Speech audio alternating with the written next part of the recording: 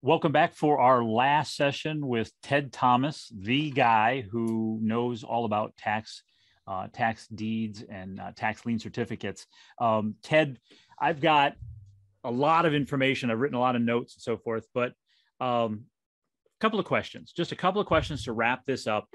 So you mentioned about having to fix the property up and put some money in it and so forth and that. But that brings up the question is that if I now have this property, am I responsible for paying like the utilities, the water, the heating, and all of those types of things on the house that I've gotten? Okay, so you said house. There's two businesses here. The people that buy a tax lien certificate, they're not responsible for anything because the people stay in the property. Right. In other words, the people don't get thrown out. So they're just going to stay on their property. They're just going to pay their taxes late. All right, that's all they're going to do. They're going to pay it late. They're going to pay you a penalty. So that's a no-brainer of business. If you're buying a tax defaulted auction, you're buying a house that's empty more than likely. There's nobody in that house. The government has already come and confiscated the property, thrown the people out, and now you get. Now, if the people are still in there, the government meant to get them out and they didn't, you'll have to evict them and get them out because you will have to pay the utilities and the future taxes and the cleanup and all that stuff.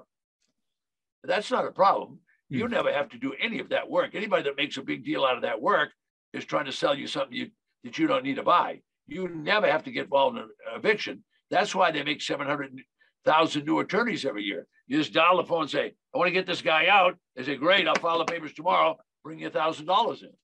You have an attorney, you're not doing any of that work, none of that. I mean, this is a clean hands business, clean hands. Yeah. So if I go to the auction, either at the auction physically or if I'm online and that, can I buy at the auction with a credit card? All right. So this is pretty amazing. When I started, and even today, there's a lot of special rules about buying, but two states now do sell just using credit card if you want. It's probably 10 states. I just haven't kept up on that. So you can buy in New York and you can buy in Michigan. I have one client. I know this is unbelievable, but he came to work for me as a coach for 10 years. One client that bought in the state of Michigan, he bought 60 properties using a credit card. He bought each one of them using a credit card. And then, because we teach him how to do it, we showed him how to sell with installment sales. So when the installment sale came in, it paid off the credit card. All right. He sold 60 properties that way. Can you imagine having 60 different checks coming in? I mean, I really don't want you to do that. I mean, that's really that's really work. You need an accountant to keep track of all the money. But he did 60 properties just on a credit card. I have personally bought colonial houses and spent more than 150 grand that I paid the treasurer and done it on credit cards. I did it also. I could film it and people could watch me doing it because I didn't believe it. But I bought a colonial in Orange County, New York, and it was worth, I thought it was worth 400, but I only sold it for 380, and I paid 150, 160 for it on a credit card. Wow. The rich get richer. So I'm trying to think as a skeptical person here. Sure. Which I'm sure that we have some on here that are skeptical in that. But what about homes that are still in debt with the banks? It doesn't matter if they're in debt to the bank. If the person doesn't pay their taxes, the local government will confiscate the property. And what most people don't understand is the treasurer is Superman. Mm-hmm. The treasurer has power. The treasurer can say, wipe out the mortgage, which they do at every auction. The treasurer can say, that property was on sale for $100,000. I'm dropping the price to 50 if you'll buy it today.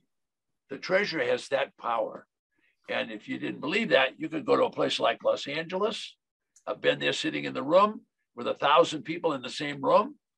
And the treasurer will say, we're finishing the auction today. If you come back tomorrow, any property that had taxes of 20,000 or 50,000 or whatever it was, it will be half if you'll come back tomorrow and buy it. They just cut the taxes in half. Only the treasurer, it's the only government official that's allowed to do that. They have to get these properties sold. Otherwise, they're going to be deteriorating all over the countryside. So they drop the taxes to do that. So the treasurer has power to do that. So for them to knock out the mortgage, anytime there's a foreclosure takes place, it wipes out the mortgage. Wow. Wow. I didn't make those rules. What is the, and I know it's a hard question to answer, but if anybody can answer it, you can. What's the best deals that you've seen people accomplish in this business? Well, this is going to find, you find this pretty amazing. There's a lot of best deals, but this one's kind of colorful and you'll like it. So while I'm talking, we're going to put some slides up here, but I have a client, his name is Bob Schumacher. He ultimately became a coach. And Bob is learning online and offline. He's done over 100 deals. And he decided he was looking at a property that was coming up for sale in the state of Georgia.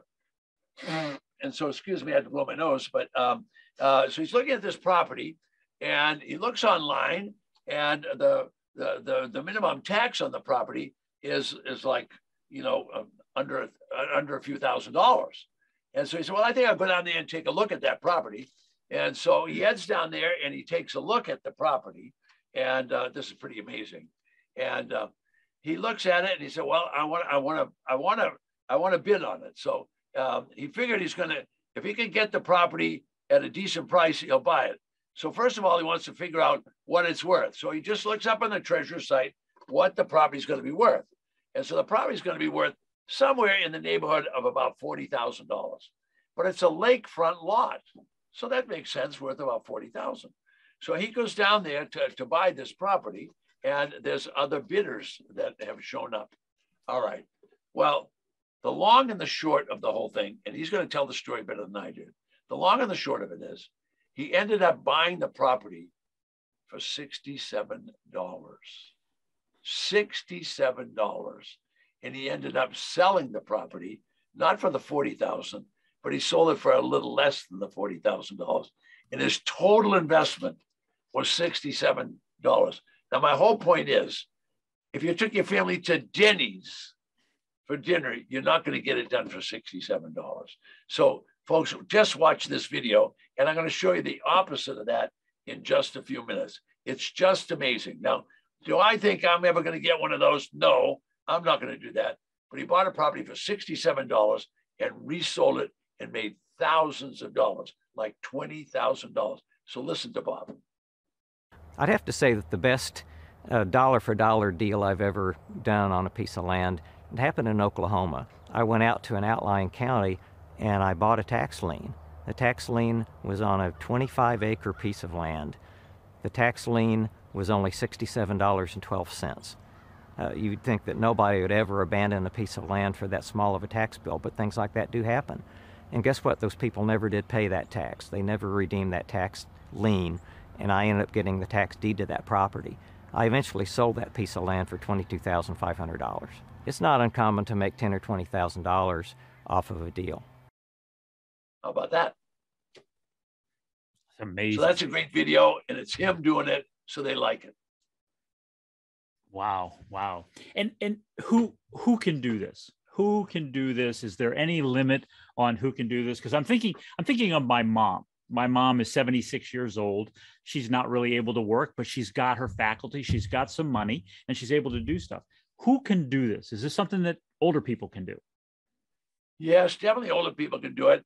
Your mom should give you the money so that you can both make money at it and give you a lot of fun to have. But this particular video I'm going to show you now, and I'll be short because we'll run out of time. This is a gal, we call her Grandma Shannon. And Grandma Shannon lives outside the United States, but she came into the United States and used U.S. money to buy. And she went to the auction in Seattle. And in the morning, it was really busy and people were bidding and there's a lot of activity. But traditionally at auctions, after lunch, it slows way down and there's only about half as many people in the room. Now remember that because that's a strategy. So half as many people means half as many bidders. That's going to help you. All right. So she shows up in the afternoon and the bidding starts and goes back and forth. Well, long story short, she bought a property which she thought was a residential lot, a single home residential lot, except she and her coach had already looked at the paperwork. The paperwork said that this was really a residential 4 lots, but the auctioneer was selling 1, but all had the same property number. So the auctioneer was selling 1 and didn't realize that there was 4 there. So when she bought, she got all 4 because she bought the tax number. All right, so she bought it for $34,000. I won't go through the whole thing with you, but she'll tell a little bit about it. She sold it for $138,000. Wow. She got her money back and over $100,000, and she did that in less than 180 days. I'm Shannon Ulrich. A year ago today, we hadn't heard of Ted.Thomas. With selling my first tax deed, I made 2 times my yearly salary in that 6-month period. We paid around $34,000, which was 27% of the assessed value, $120,000. And then 6 months later, we were able to sell it for $135,000, which was 3.7 times our investment. So taking action can be frightening when you're stuck in a rut. I mean, unless you want to be a drone all your life. I have a friend who refers to people that go to work 9 to 5 as drones. Yeah. 1 year after meeting Ted.Thomas, I am a happier, wealthier person that I feel alive, and I feel my potential more than I did a year ago. This program has given me 2 more years of my life where I didn't have to be going to an office. So it was no biggie to quit my job. Now I get to be a grandma, and every day is a Saturday.